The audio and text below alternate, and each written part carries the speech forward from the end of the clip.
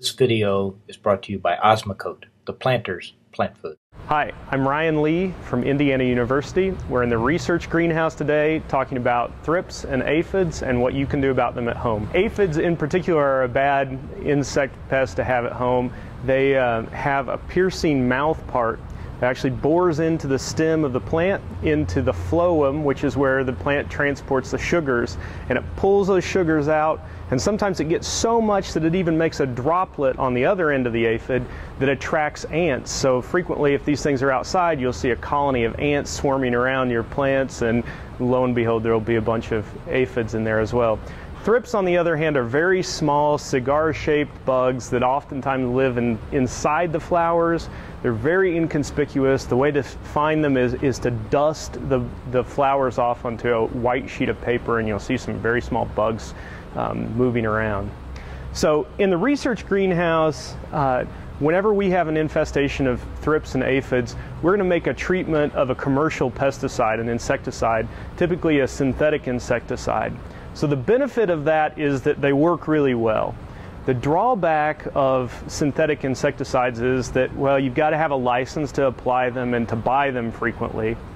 And then whenever the person comes in here to treat the greenhouse, everybody has to leave the greenhouse, which means I miss out on a day of research. So a lot of this is just not usable for the homeowner. So I wanted to talk about some home remedies that you could do to take care of these really common garden pests. So a really common treatment for aphids and thrips is insecticidal soap. So you can go to a garden store and you can buy insecticidal soap, and there's directions about diluting it and how to use it and when to use it. But for the homeowner, it's simple enough just to use your dish soap.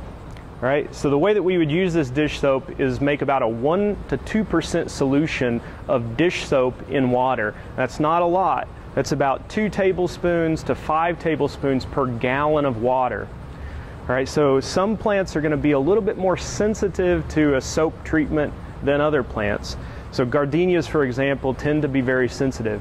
So what you'd probably want to do is make up your solution, treat a small portion of one leaf, and see if you get a response out of that. Sometimes the leaves will burn. So if they don't, and you feel like you can make a full treatment, then you're ready to treat the entire plant.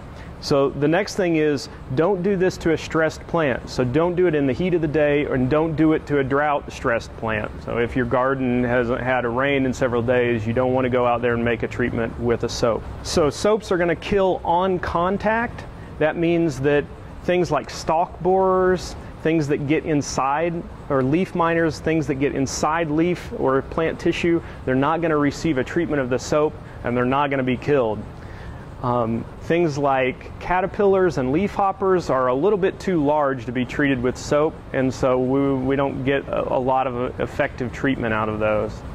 However, things like aphids and thrips, mealybugs, spider mites, even whiteflies are soft-bodied small bugs that can be treated with soap, and it's actually a pretty effective treatment.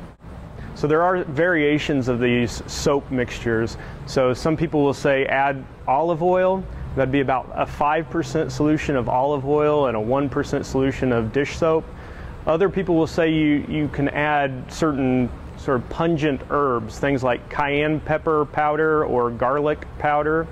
And then there's also essential oils, things like rosehip essential oil or peppermint oil that's been indicated by homeowners that kind of repels some of these bugs as well. So this has been a gardening tip from Ryan Lee at Indiana University. Today we were in the research greenhouse talking about aphids and thrips and using soap treatments to get rid of them at home.